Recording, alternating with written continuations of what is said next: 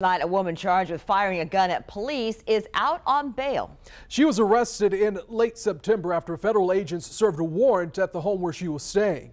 And Brianna Ray Turner is joining us live tonight to explain why some are questioning the method and how that warrant was executed. Brianna.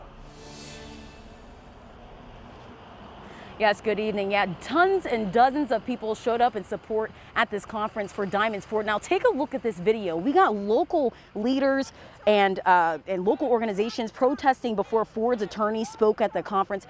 As of now, Ford is out on bail after paying $500,000. Her charges stem from the shooting of an officer and possession of marijuana. Now, Ford's attorney, Stephen Kelly, says he plans on talking with civilian witnesses as well as having a sit-down meeting with the state attorney to present facts and a perspective on the incident. Now, Kelly says he hopes Ford's charges are dropped and justice is served. She should have never been arrested.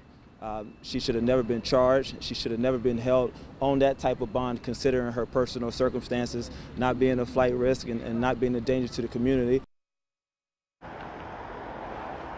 Now, Kelly says Ford is so thankful for the community for coming out and showing their support. I'm live in Jacksonville. Brianna Ray Turner, First Coast News, on your side.